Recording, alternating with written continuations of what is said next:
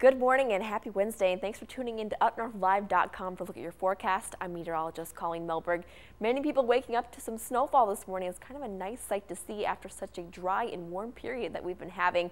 However, the snowfall is going to be short-lived, only expecting it to last throughout the afternoon, tapering off into the evening hours, leaving just a few flurries behind, which will linger into Thursday morning, followed by some much quieter weather for the rest of the week, but temperatures will be staying close to average in those upper 20s and low 30s.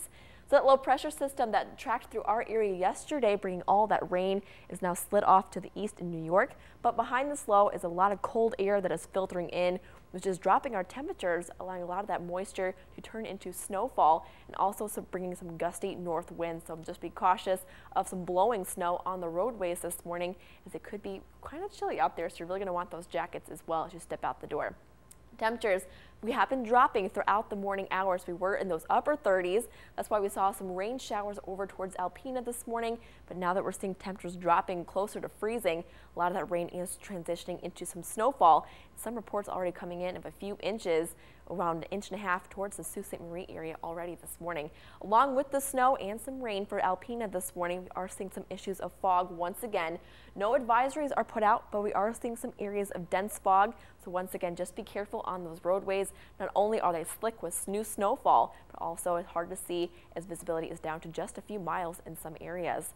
The stormcast snow showers throughout the day today. They will be tapering off as we move throughout the afternoon hours. However, we will still see some scattered ones and just some lingering flurries throughout the day today.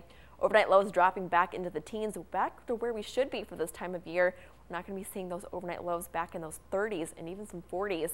High pressure then builds in tomorrow. We're going to see some cloud cover throughout the day, but a few peaks of sunshine are possible as the high pressure works its way in, creating some quiet weather all the way into the weekend and into early next week. So we're really not going to be seeing any more snowfall besides today.